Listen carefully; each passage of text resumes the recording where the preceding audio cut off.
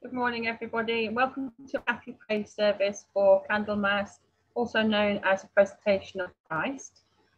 There are a few quick notices. The Christingle service has been recorded and will go live today at 3 o'clock on a church near you, YouTube, St Peter's Church at Home, and Facebook. If you have children, I would encourage you to watch it. And if you just want to join in, it's interactive, feel free. We enjoyed recording it, those of us that did it, so it was good fun. Just a quick note about Di Silverwood's funeral. It's on the 18th of February at 12:30. The link has been sent out. If you haven't received the link to watch the funeral, if you'd like to contact Rachel, and I'm sure she'll send it out to you. And the last thing to mention this morning is the Lent course is coming up fast.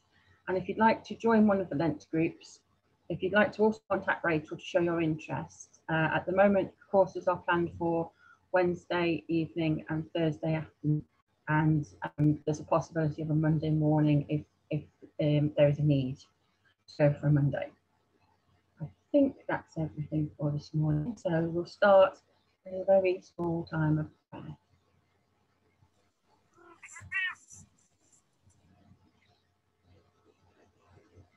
Lord Jesus Christ, open our eyes to your saving grace and healing love, to all you are doing in our lives and in our world, so that the gospel might come alive for us each day, ringing true in our daily experiences, causing us to marvel and rejoice in turn, giving thanks for the evidence you give of God's voice speaking afresh and his hand working among us.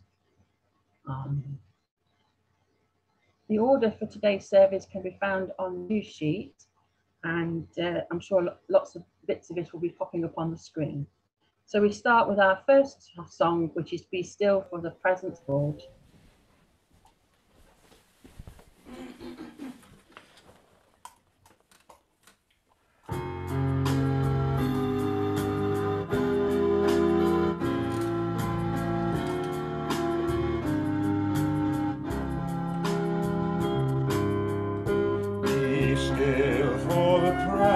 Of the Lord, the Holy One is here.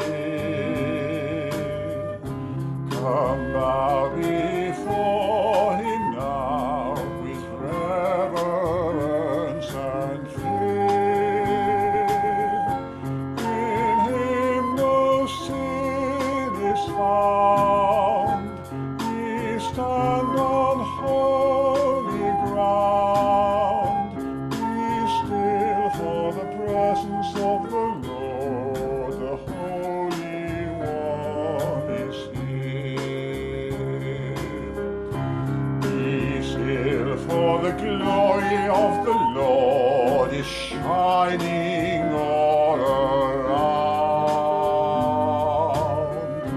He burns with holy fire, with splendor his crown.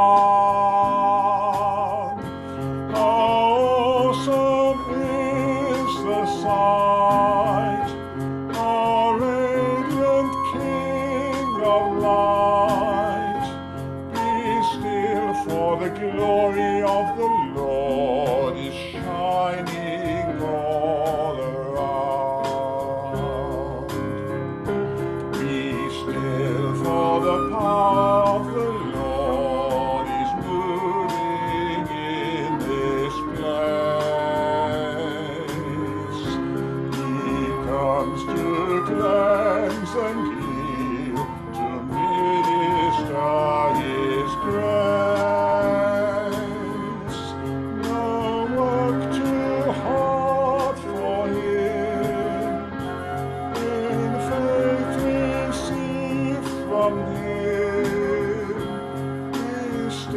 For the power of the Lord is moving in this place.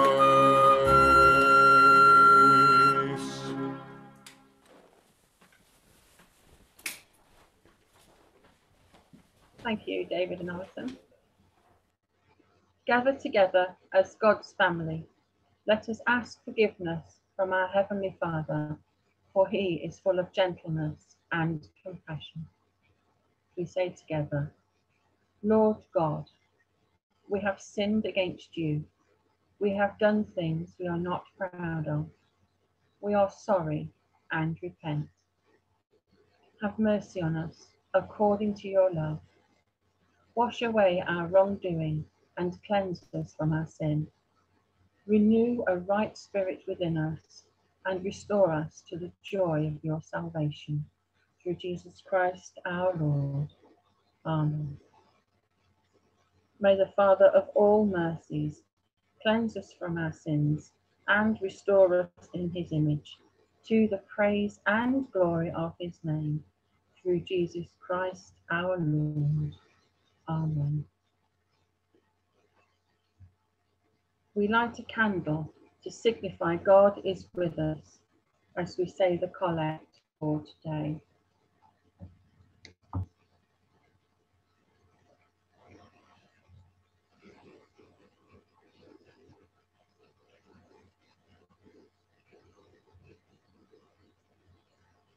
Almighty God, whose Son revealed in signs and miracles the wonder of your saving presence, renew your people with your heavenly grace, and in our weakness, sustain us by your mighty power. Through Jesus Christ, your Son, our Lord, who is alive and reigns with you in the unity of the Holy Spirit, one God, now and forever. Amen. Now we have our first reading from Cedric.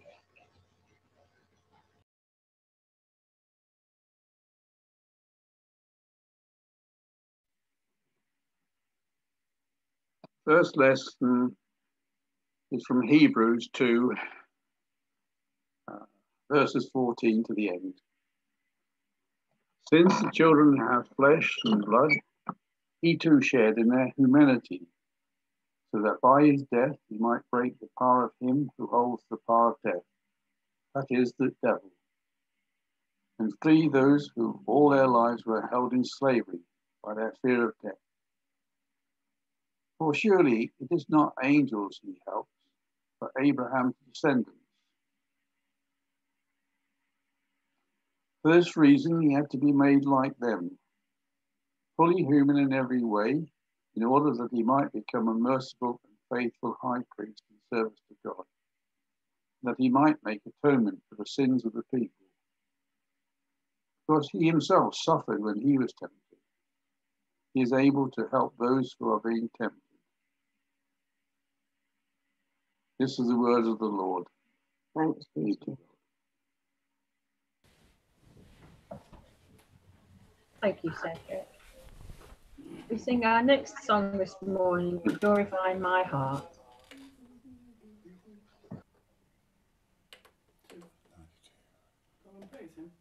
Pardon? Oh, which one is it we play? Purify My Heart.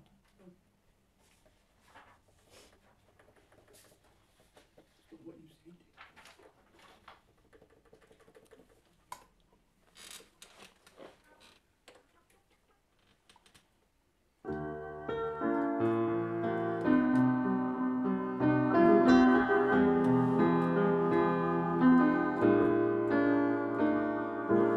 Purify my heart, let me be as gold and precious silver. Purify my heart, let me be as gold, pure gold, refine the sun. My heart's one desire.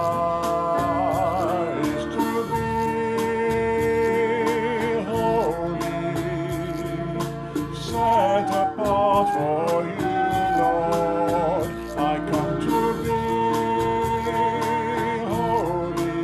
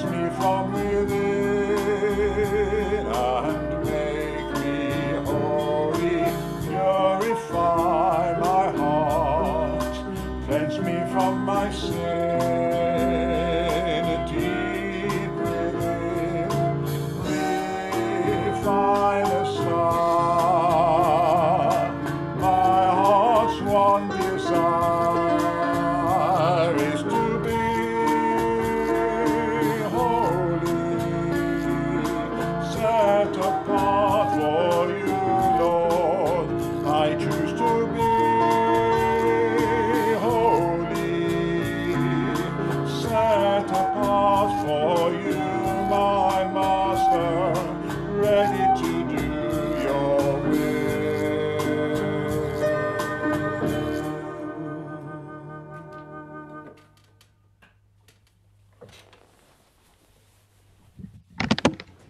Thank you, David and Alison. And now Rachel will bring us our gospel reading.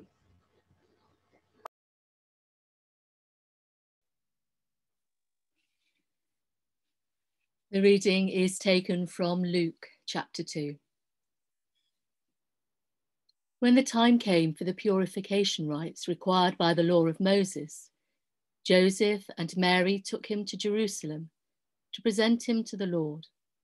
As it is written in the law of the Lord, every firstborn male is to be consecrated to the Lord, and to offer a sacrifice in keeping with what is said in the law of the Lord, a pair of doves or 2 young pigeons. Now there was a man in Jerusalem called Simeon, who was righteous and devout. He was waiting for the consolation of Israel, and the Holy Spirit was on him.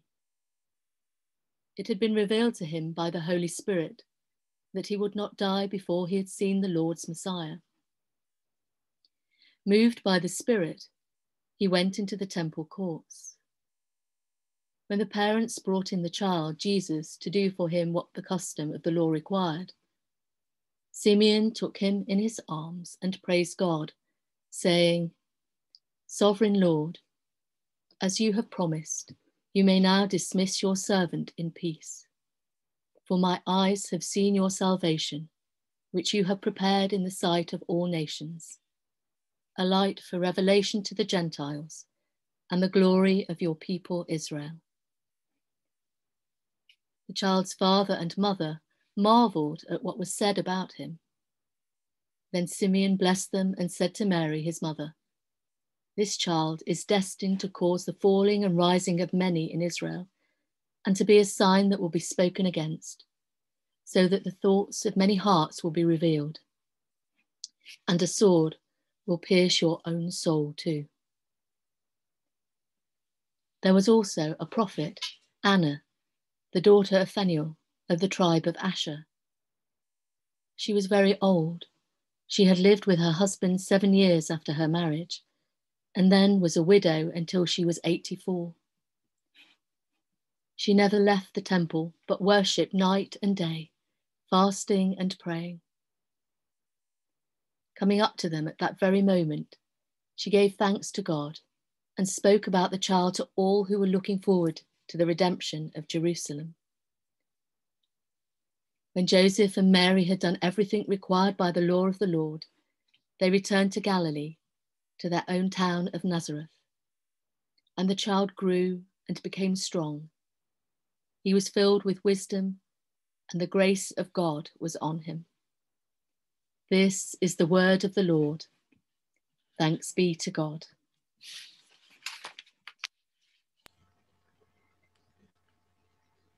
Thank you, Rachel. You may be familiar with the hymn "Dear Lord and Father of Mankind" with its lovely lilting tune.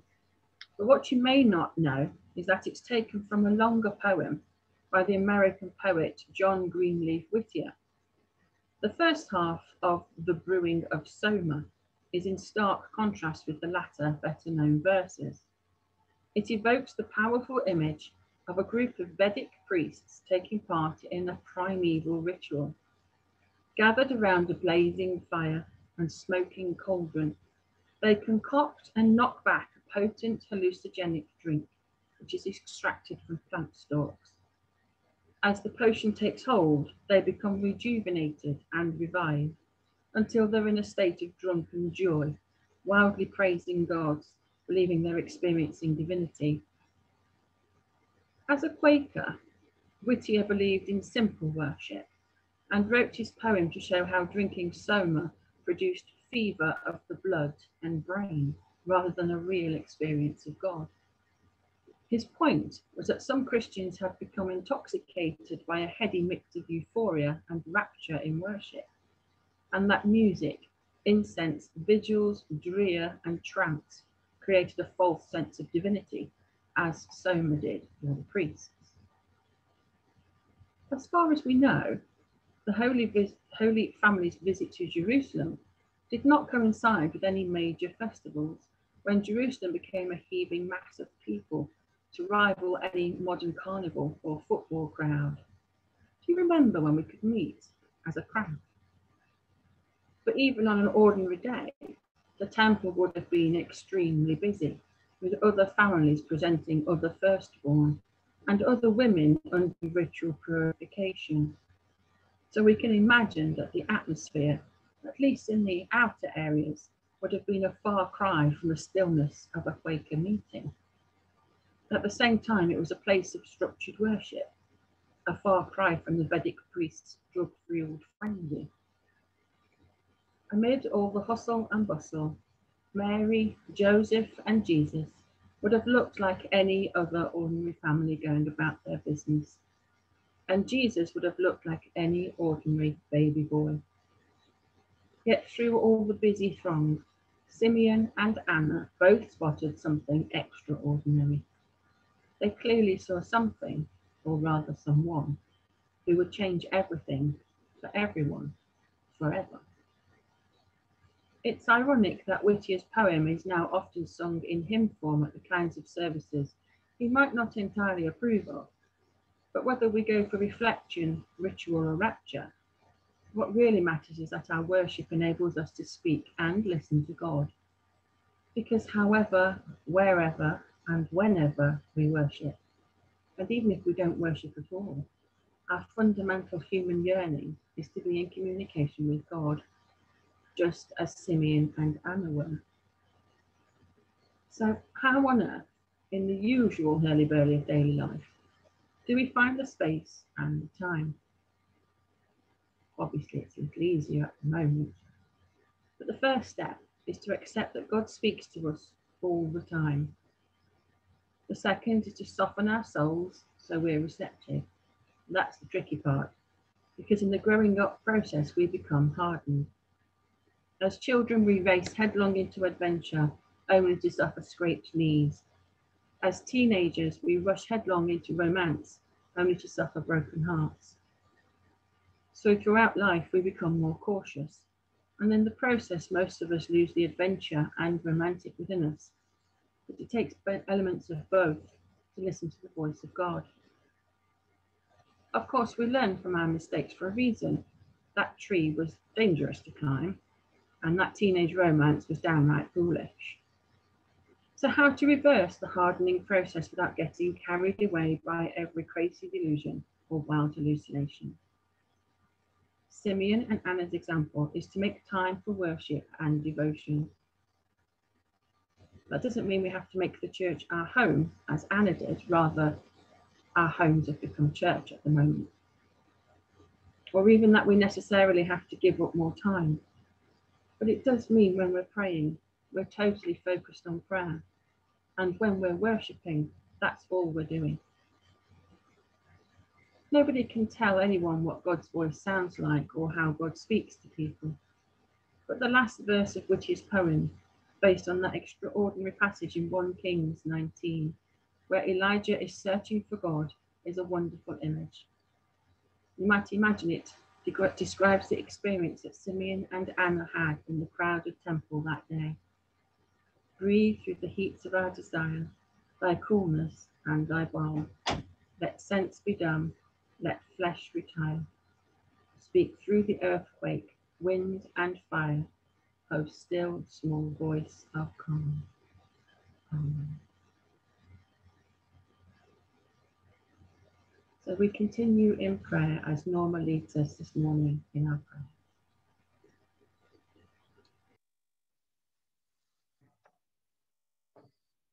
As our first song bids us, let us be still for the presence of the Lord, who we know is with us wherever we are this morning. And let us pray for the church and for the world. And let us thank God for his goodness and his many gifts. God of love, we ask your blessing on BJ and all our church leaders, as they proclaim the saving love of Christ. Give us all a passion for caring for those in our local neighbourhood, being aware of and sensitive to their needs. As we reflect on the lives of Simeon and Anna, we give thanks for the lives of the older generation in our church family and celebrate that their lives enrich our community. We also remember all young families and the children in our parish, for those who rejoice in a new birth and those whose hearts are pierced by the loss or suffering of their children. Lord, in your mercy, hear our prayer. God of mercy, as Holocaust Memorial Day was remembered this week, we pray for all those who are victims of persecution, oppression, racism, or prejudice. For those held in slavery, those deprived of food and water, those fleeing their homes, those who confess Christ before their enemies. Give them all courage and the knowledge of your deep care and love for them. Lord, in your mercy, hear our prayer. God of every land and nation, you spoke your word and revealed your good news in Jesus Christ. We pray for our troubled world, its peoples and their leaders. We pray for those caught up in war and violence and hatred, especially the innocent victims of these evils. May peace abound and righteousness flourish, that we may vanquish injustice and wrong. We pray too for the ongoing fight against the coronavirus pandemic and for all governments and their health authorities that they take appropriate steps for the good of their people. Lord, in your mercy, hear our prayer. God of healing, we pray for the broken, the lost, and the helpless. We pray especially for those battling with anxiety and mental health issues, those unable to cope with financial burdens, those in toxic relationships, those bound up in substance or alcohol abuse, those struggling to juggle working at home, homeschooling, and family life. May your restoring power bring peace and sanity to all relationships and all who feel there is no way out. We pray for those who are physically ill at this time, for all suffering from the coronavirus, for those on our traffic light list, and for those known to us personally. We also pray for the National Health Service staff and all others who care for them. Lord, in your mercy, hear our prayer.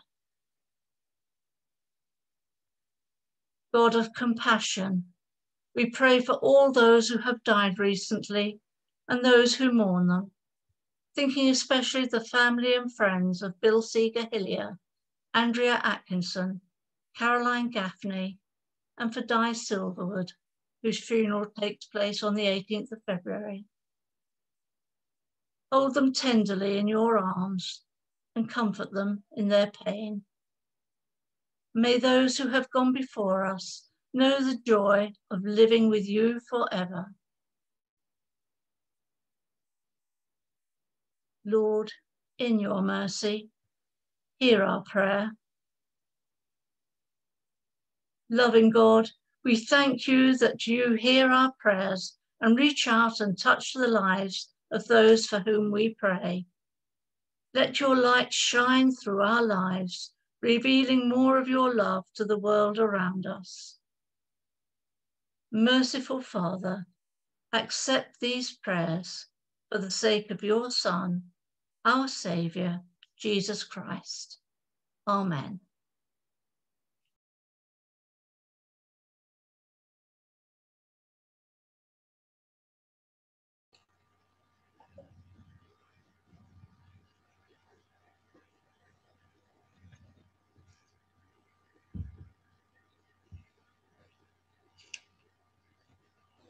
Gathering our prayers and praises into one, as our Saviour taught us, so we pray.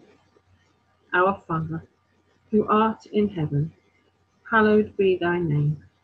Thy kingdom come, thy will be done, on earth as it is in heaven. Give us this day our daily bread, and forgive us our trespasses, as we forgive those who trespass against us. And lead us not into temptation, but deliver us from evil. For thine is the kingdom, the power, and the glory, forever and ever. Amen. Our final song this morning is Come and Praise Him, Royal Priesthood.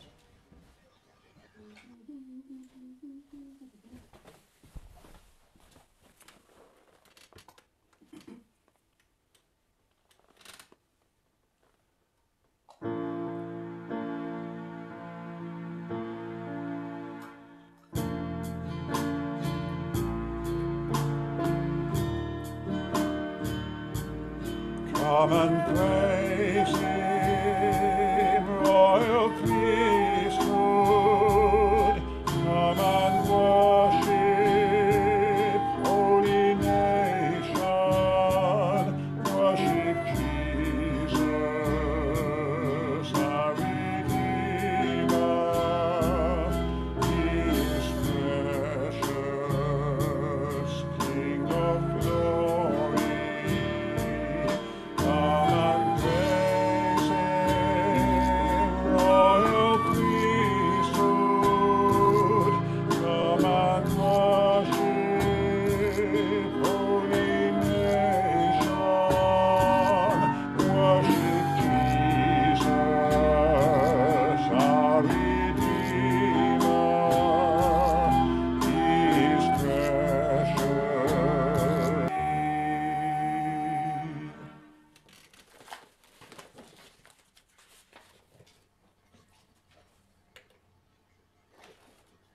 Now we sing May the Peace to one another.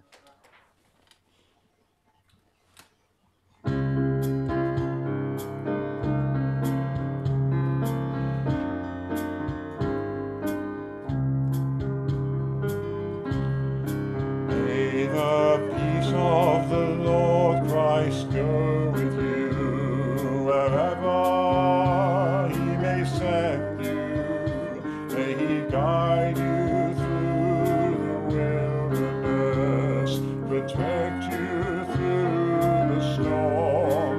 May He bring you home rejoicing at the wonders He has shown you.